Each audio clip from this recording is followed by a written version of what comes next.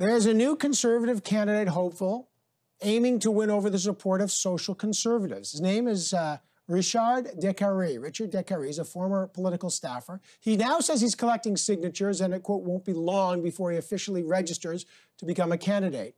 So how does he plan to win on issues like abortion, same-sex marriage, medical aid in dying? Let's find out. Richard Décarie joins us now from Montreal. Thanks for joining us. You say you're going to rally social conservatives because there's no one else to do it. What do you mean by that? In fact, for the past weeks, there was none. So the more there are candidates, the better it is. The better we can express our point of view. So I represent the full spectrum of conservative, including social conservative, and I'm glad if others are joining the race. What do you say to people who say that Andrew Scheer's views on abortion and same-sex marriage cratered his support in Quebec and Ontario and cost him the election? I think his position on all those values were pretty clear all his career, but he didn't defend them during the electoral campaign. So I think that's where the problem started. 2 weeks before the election, he was winning, and he didn't answer well, especially in French, and then we saw the poll dropping after that. So I think if you are social conservative and it's part of the conservative spectrum, you need to address that very clearly. People are looking for authentic candidates, and I'm one of those. So, okay, so let's go rapid fire. Where do you stand on abortion? Would you roll back the clock on choice legislation?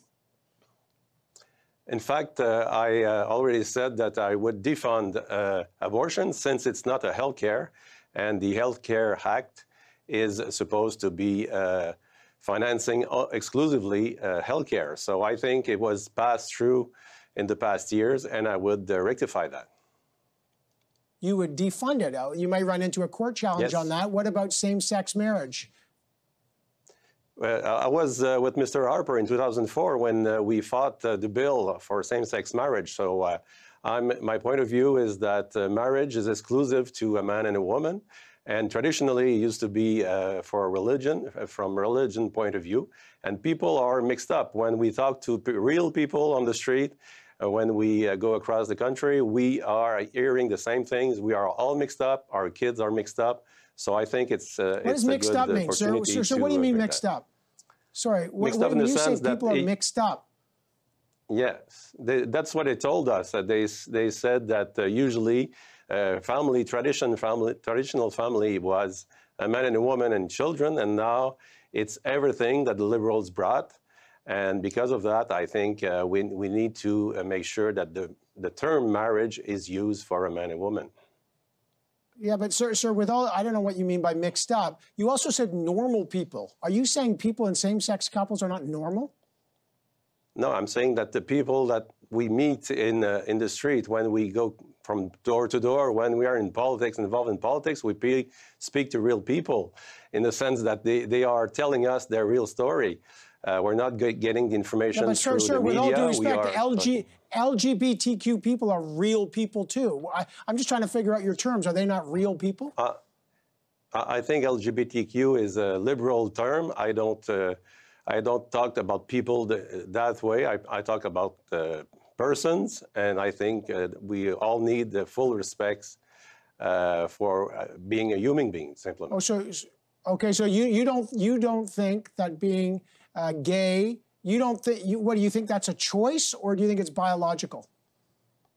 I think it's a choice, and it's how people are behaving. It's one thing. I think government has responsibility to encourage the traditional value that we have had for the past years. So that's the kind of so-called issues that I would bring as a leader. Okay. Okay, so you think being gay is a choice. You know you're offside with your own party there, that conservatives don't, in your own conservative constitution, they support same-sex marriage. So you're running, you're not an MP, you're running to be the leader of a party, you're running against your own party, and you've got views that most polling shows you're not only offside with most Canadians on these views, you're offside in almost any poll with conservatives. What do you say to them? I think the conservative brand has been getting closer and closer to the liberal brand. I think if people are liberals, they should go join the Liberal Party. And I think it's time for that the Conservative Party be recognizing the conservative values, including SOCON values, because I think it's part of it. And when you are talking to members in the West, and also a lot of people in Quebec, even though you don't hear from them, they have strong SOCON values, and that's those people that I want to represent. Right. I'm gonna ask you one last question. You know, when you come on national television and you say being gay is a choice, and you say when you talk to normal people, people are going to accuse you of being divisive and a bigot on this stuff and intolerant. What will you say to that? When I say normal people, I'm saying that we meet people in their own lives. And when we discuss one-on-one, that they tell you the reality of their lives. I've encountered a lot of discussion where people were saying one thing publicly and another thing privately. So I think it's very important that we get a voice in that party for those people that we are not hearing from, unfortunately. All right. We'll find out if you raise the money and get the signatures and carry that banner in that race. I appreciate you joining us. Thank you so much. Thank you.